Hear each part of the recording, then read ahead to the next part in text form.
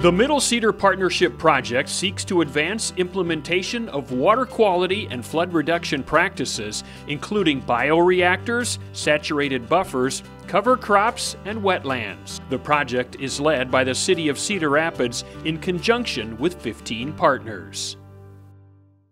Well, I'm a corn soybean farmer in Tama County. We raise seed corn.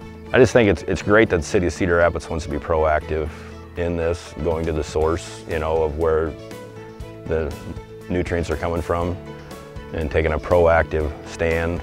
And they're wanting to learn from this too. I think there's a lot of people watching this project, and see if we can make a difference in our water quality. What we're doing to improve the water quality, in our operation we are strip tilling, putting the nutrients where they need to be for the crop. It's a strategically located, where we're putting the nutrients and planting over that strip.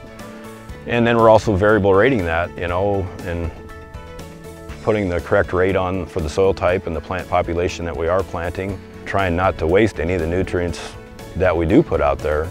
Then if we do over apply, we can use these cover crops to capture the leftover nutrients and use them for next year is our ultimate goal. It's great, for water quality, what we're doing. The benefits of this is trying to cut costs for ourselves. Less tillage is a big thing, and if we can also reduce cost of nutrients and herbicides, that's what we're all after. We got to be more efficient with what we do, but also be stewards of our land. That's why we're doing this. I think it's wonderful that the City of Cedar Rapids wanted to do this. They're coming to the source of their problem, and working with us.